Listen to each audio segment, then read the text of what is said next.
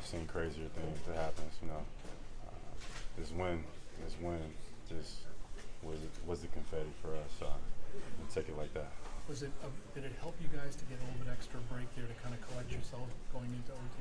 At the end of the day, it's all basketball. For both sides. It wasn't no advantage for us. It was overtime. Both teams had to come out. They came out. Yeah. They scored the first 5 points in overtime. So if anything, the advantage was for them. So we didn't use it as an excuse. We just came and just did what we were supposed to do.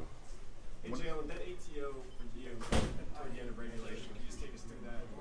It's a hell of a play call from Brad Stevens. They've been switching our game, called a play, sealed the switch, scored a layup. His ability to do that is so well documented. Yeah, after the game, man, we got 2 game-winning, game-time buckets, layups. I think that says it all. We play hard, we fought. It was a tough environment, but when it came down to an ATO drop, a big basket that we needed, we getting layups. I tip my hat off to Brad Stevens. Final questions for Jaylen? Along those lines, how much does Al Horford help in these situations?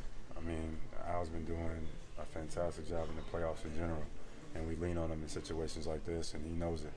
And he came through for us. He came through, just finished the easy layup, but defensively, what he did on Embiid, some big blocks. Embiid probably outweighs him, probably 30 pounds.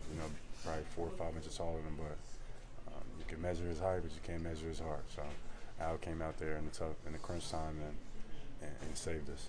3-0 series lead, but Brad said he doesn't want you guys to get caught up in that. And we shouldn't. Get caught up. We gotta finish the drill. I'm not one. I was never taught to play with our food. So when it comes down to it, we gotta finish it. It's 4, the first of 4. So we gotta take care of business. Thanks, Jaylen. Thank you, Jaylen.